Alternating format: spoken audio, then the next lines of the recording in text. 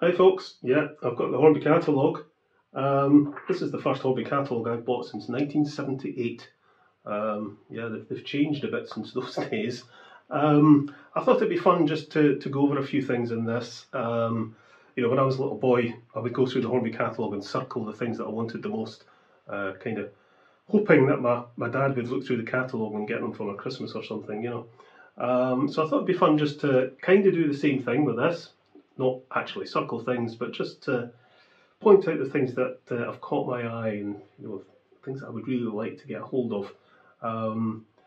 So yeah, let's have a look. So first of all, on page 22, this is not something I'm remotely interested in getting, but I just wanted to comment on it. The Beatles. What the heck? Sorry, Hornby, no idea what you're playing at here. Please somebody explain to me why Hornby are doing a range of stock with a Beatles theme. I don't get that at all. So on page 27 there is the R30172, which is a class 101 DMU in Strathclyde region livery. I really like my DMUs. I've already got a class 101, I've got the Lima one in ScotRail livery.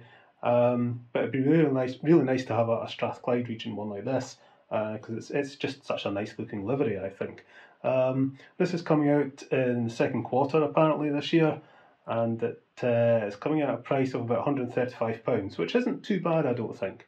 So I think this is something I might keep my eye out for. Whether I buy it brand new or just keep my eye open for a used one coming about, becoming available at some point, I'll wait and see. But it's certainly something I would like to get hold of at some point. On page 46, we've got the R30234 Chang Railways Caledonian single pack. I must say I've got a wee bit of an issue with these revisits to Trang and Dublo that Hornby are doing. But more on that in a minute. I just wish they'd revamped this locomotive properly, but as far as I can see, it's either a re-release of the actual Trang model or the later one that they did with traction tyres. Both are flawed designs. Apparently they've refined the detail on this, but so what? Does it actually run properly? I'd still be interested in this though. It's £149.99, which isn't too bad a price actually. I think you actually get 3 coaches with this, but I think it's just going to be the same old model, and it won't run particularly well. It looks as if it's going to have the plastic tender wheels, poor pickup, probably still be badly balanced, which is a shame. I think there's a missed opportunity here. And I really hope that one day somebody makes a nice running version of this particular locomotive. It's crying out to be tender driven. That way you would sort the balance and pickup issues and the traction issues that it has. This would really work extremely well as a tender driven model. On page 57 we've got the R3965 LNER Class 801 Oblique 2. The Class 800 is a train I see running regularly on the East Coast Main Line near me. I would love to have locomotives on my layout that I see in real life.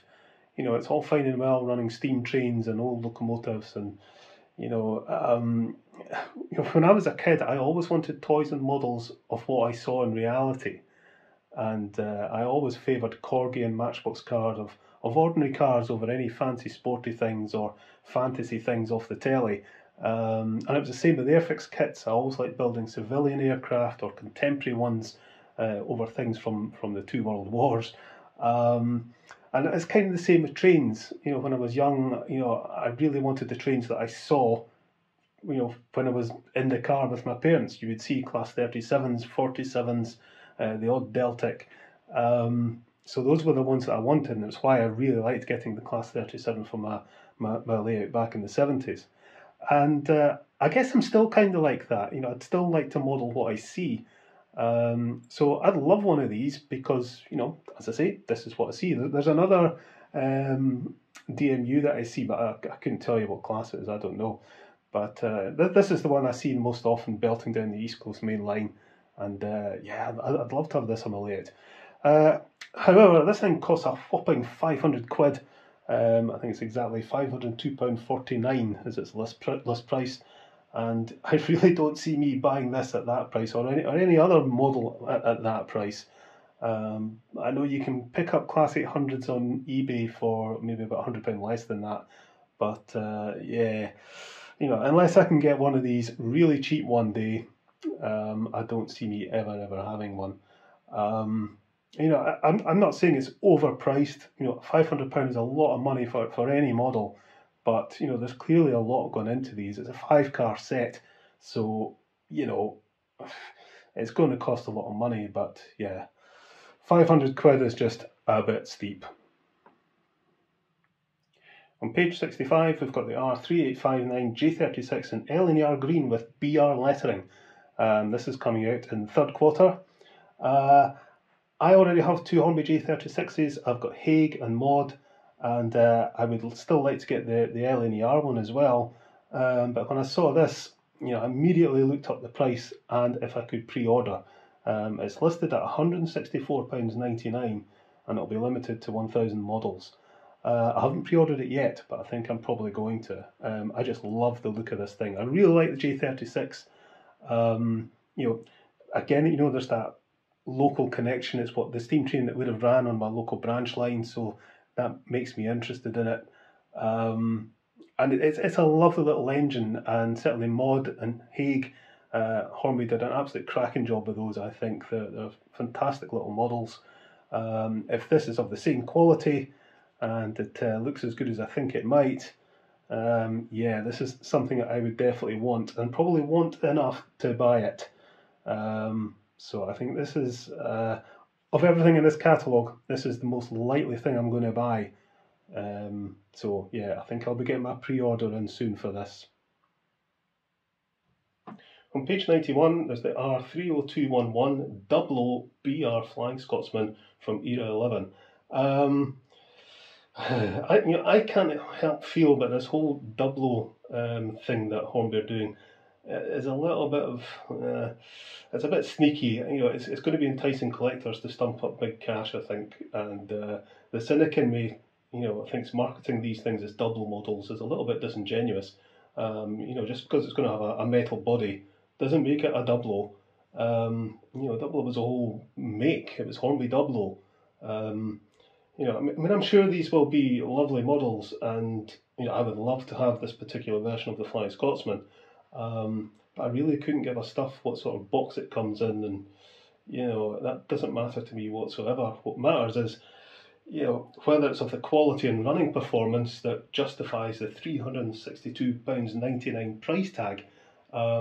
If it does, then I don't think that's necessarily too expensive, to be honest, but it's not a double to me. It's a modern model with all the DCC gubbins and fiddly faffery daffery that comes with it, which is fine, and I applaud Hornby for striving to make something of quality and to produce models that will probably appreciate and value, but I just find it a bit sad that probably quite a few of these will probably never leave their box. People will buy them and just keep them in their collection and they'll never get used, which I think is a shame. But I don't know, I can't help feel a little bit uncomfortable with whole double boxing and branding. It's some things are best left in the past where they belong. It's an interesting question to you guys though. Would you pay the same price for one of these models if it was branded differently? Does that Hornby double box and branding justify paying a lot more money? To me it doesn't. To me it's about the quality of the actual model, not the box. So I really hope these are really good, and I would love to have this Flying Scotsman, but yeah, I can't help feeling a wee bit uncomfortable with the whole Hornby double thing. On page 182, there's the R7292. This is the HM6000 app-based analog control. I think this is an interesting option for controlling a DC layout. It works via Bluetooth from an app on your phone or a tablet. And watching demos of this, it looks as if it works absolutely fine. And I'd be quite interested to try one. And I was actually thinking of getting one to try in the new layout, but having thought about it a bit more, personally I like buttons and knobs. I'm not a fan of touchscreen controls really. I find the tactile nature of physical buttons and knobs much better, because you can operate them without looking at them, which I think is hugely important.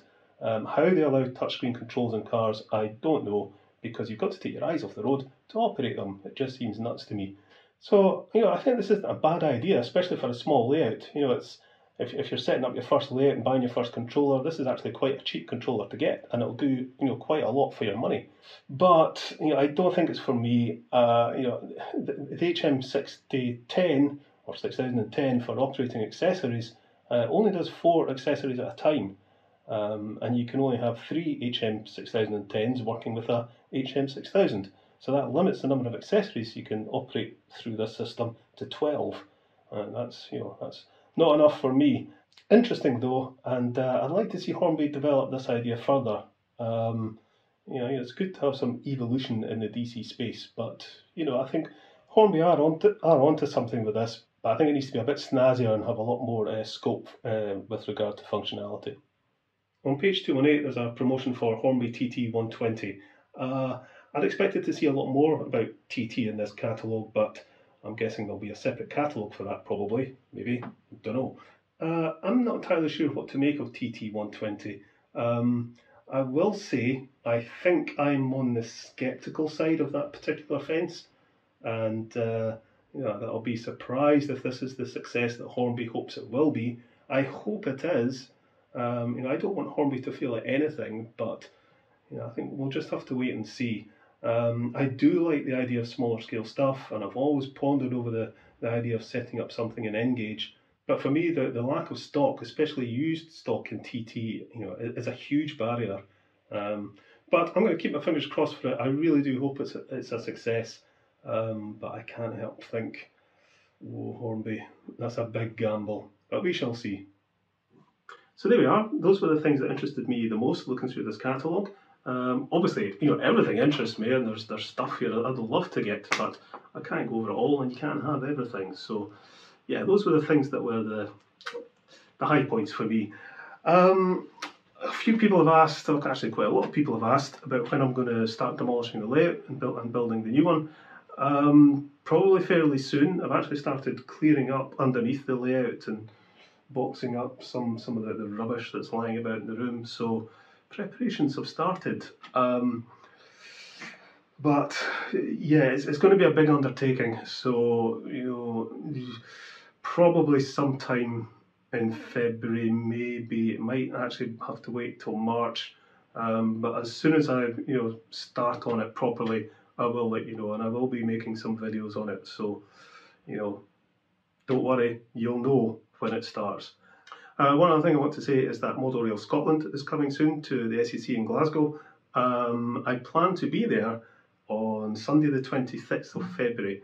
Now, it may be Saturday the 25th, just have to wait and see, but I would prefer to go on the Sunday. And it'll also be weather dependent. There's some weather forecasts saying we're going to be getting snow and all sorts towards the end of February, so we'll need to see, because it means me driving along the M8 and back, and anyone who's driven the M8 and back in winter time will tell you it's not fun if it's snowing badly. So we shall see. To me it's not worth risking life and limb to go to a model railway exhibition, but I do really want to go, and I do plan to be there. So I'll let you know nearer the time for definite. Okay folks, right, I'll catch you later.